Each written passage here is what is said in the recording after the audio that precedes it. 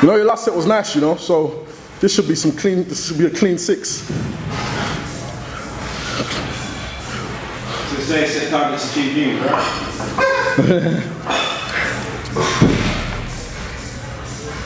Who said that? He's a white man. Hold on. Hold on.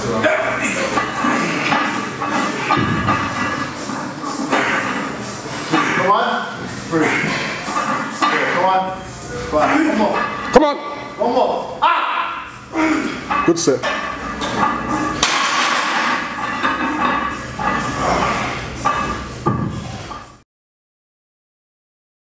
Good morning, good evening, good afternoon, whatever it is, wherever you are. This is just a quick video just to talk about the importance of goal setting. Now, with every exercise that I do and every session that I go in for, I have an objective. Now, that objective could be to go one up on the weights that I've been using from the last time I hit a particular exercise or routine, or it could be that I want to go for an extra set of extra amount of reps. Whatever it is it may be. I never enter into an exercise with a mindset of let's just see what happens. There's always a target in mind. There's always something that I'm driving or I'm striving for. And it's really important for you to actually be able to set yourself a realistic goal. You know, so if you manage to squeeze out 1 rep on a particular exercise last week, it might not be sensible for you to think, right, well, I'm going to go for an extra 10 reps this week, or I'm going to put the weight up immediately. You've got to make sure that your goal is relevant and relative to what it is that you're trying to achieve. So if you take, for instance, my heaviest deadlift, say for argument's sake, is 6 plates. Yes, yes, yes. Up, up, up, up. Woo! Yeah, boy. Oh, fuck, that hurt. Hey, personal best, Personal yeah? best. Shit, that hurt. Now, I managed to squeeze 1 rep out on that 6 plate deadlift once.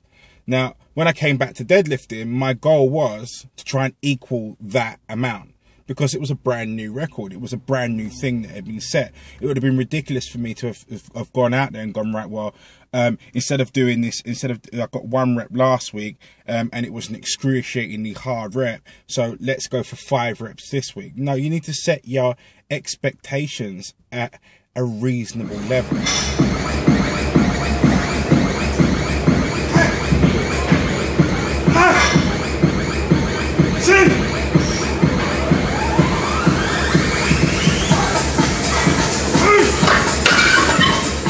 Set them at a level that, you know, it's going to be challenging for you, but, you know, at the same time is realistic and obtainable. The other thing I really wanted to quickly just get onto is that a lot of the time, a lot of guys that I know, and I've been guilty of this in the past, it's because you're so fixated on that number, even though you could do more, you end up stopping at that particular number simply because it's a number that you've set in your head. Let's get this bit absolutely straight. If you've still got energy left in the tank, this is how you grow. That number is the number that you're driving for. It's the target. It's the one you're aiming for. But if you hit that number and there's extra in there, put in the extra work. Make the extra bit happen. Put that next bit in. Let's take it to the next level. That's your opportunity to redefine your goals. That's your opportunity to raise the bar. You know, a lot of you may be encountering a plateau. You might be hitting what you think is a surface level, and it's simply because you've either set your expectation too low, or you've set an expectation, hit it, and not decided to raise the bar accordingly. And that's the major difference in between those that encounter serious gains and those that end up just staying at the same level that they're at, the same size that they're at, the same strength capabilities that they're at for extended periods of time. Anyway, this is me signing out. That's just my brief little word I wanted to say on setting goals and setting targets. The world is yours. You can do whatever it is that you want to do. You know, just make sure that the goal that you've got is smart, but at the same time, if you manage to hit that limit and you hit that marker and there's room left in the tank to move,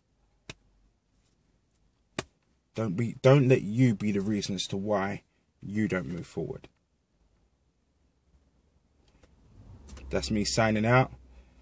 Take care, stay strong, stay focused.